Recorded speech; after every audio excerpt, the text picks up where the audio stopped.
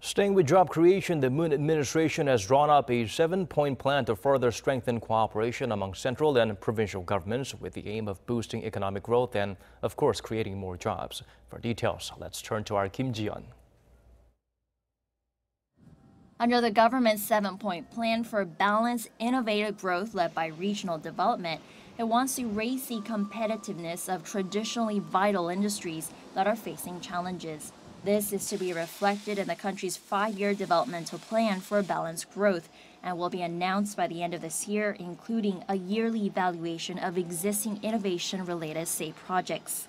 The government also says it'll promote inter-Korean business cooperation within the bounds of international sanctions placed on North Korea by setting up special economic zones for job creation. It looks to strengthen its initiative to develop broad inter-Korean economic belts called the New Economic Map to jointly develop the areas of energy and resources, industrial logistics and transportation, as well as environment and tourism. To improve the quality of life in the nation through various infrastructure projects, the government has increased next year's budget to around $7.9 billion, a near $3 billion increase from this year.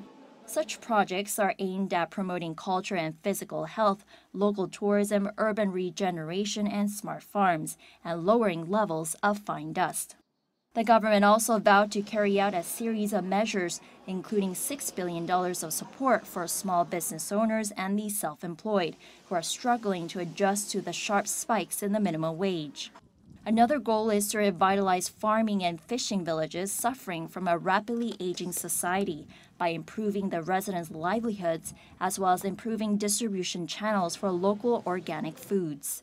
The 6th point in the government's 7-point plan is to promote the social economy sector by creating social value through economic activities based on communities and voluntary institutions, mostly made up of cooperatives, nonprofit associations, and foundations through state funding.